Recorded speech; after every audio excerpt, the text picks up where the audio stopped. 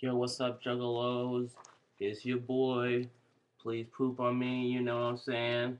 I'm just going to talk about some old queer clown love. Been going down. You know what I'm saying? I got me a new boyfriend. All juggalos is my boyfriend. But I got a very special juggalo in my life right now. His name is White Boy 334. You know what I'm saying? We went out on a date. You know what I'm saying? I took him out dancing, and we shared a tender kiss at the end of the night. You know what I'm saying? And yeah, so I also wanted to ask this question of y'all juggalos, and if you respond, um, is are ICP the queerest juggalos that there are, or can you be can you be more queer if you're just an average juggalo like me? You know what I'm saying?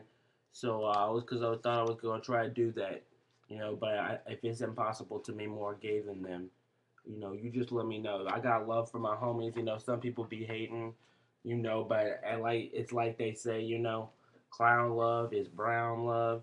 So, fuck the haters, and some people be hating, but my love will always stay with White Boy 334, you know what I'm saying?